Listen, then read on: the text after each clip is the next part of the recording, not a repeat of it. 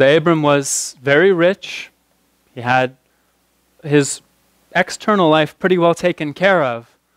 And the Lord had come to him and given him all these promises of, I will be with you. I will give you what you want. And Abram says, all right, but Lord, I don't have what I really want. I don't have any children. Abram was an old man. He was probably thought he was too old to have children. And he was saying, yeah, I've got all this stuff, but when I die, it's all going to go to the steward of my house, Eliezer.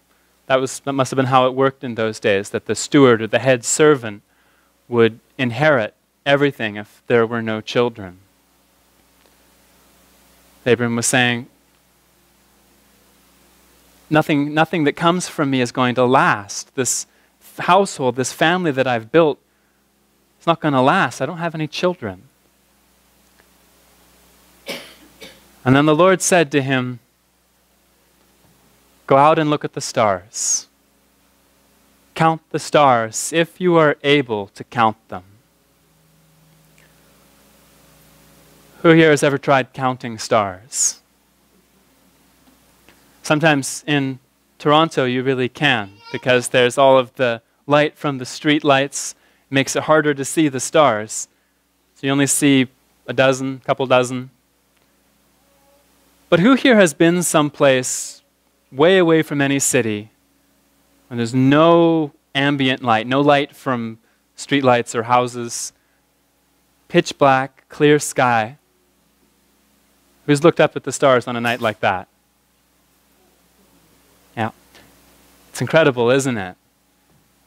You tried counting the stars then? The best illustration would be to have this church service outdoors at nighttime in a clear place, but this is a little bit of an idea of a clear night sky. All the stars.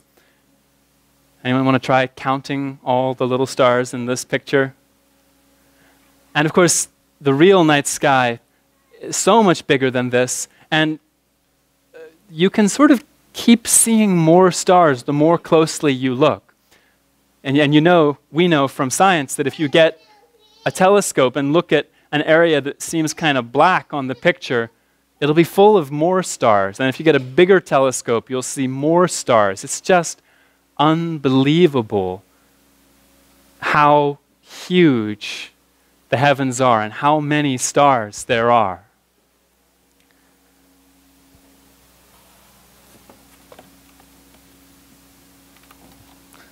So the Lord told Abram to look at the sky.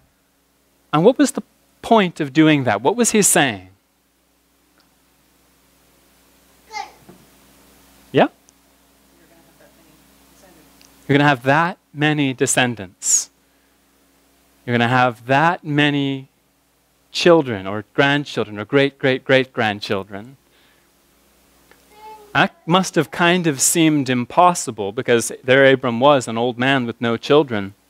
But if you follow the story, Abram had Isaac, and Isaac had Jacob, and Jacob had 12 children, and they all had lots of children. And so before long, the people who came from Abram's family were an entire nation all to themselves. And the Lord's promise really did come true. But so the Lord did do what he said, but is the Lord really trying to say that Abram had exactly as many children as there are stars? Or that it actually matters whether he did or didn't?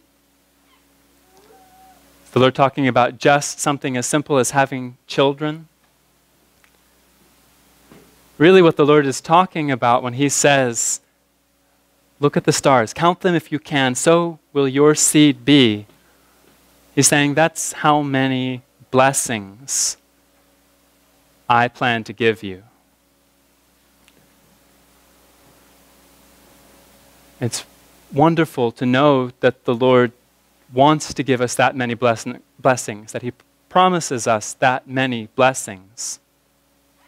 And a lot of the time we can look at that picture of everything the Lord says He's going to do for us.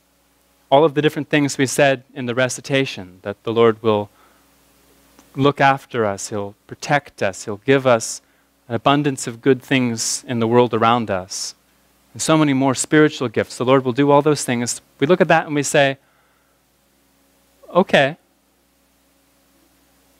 that's great, but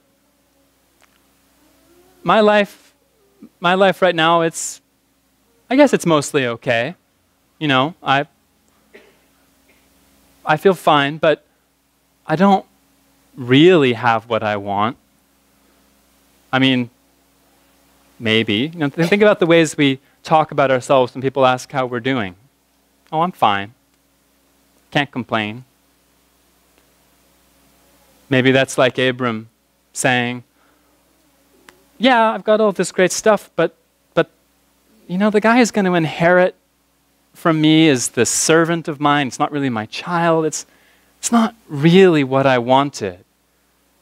It's not really the dream I had. It doesn't feel like I'm really getting all those blessings. There's some stuff that makes me happy, sure, but a whole heaven full of blessings? It's hard to believe, isn't it? It's hard to believe that the Lord really means that each one of us be blessed with as many good things as that heaven full of stars going on and on forever.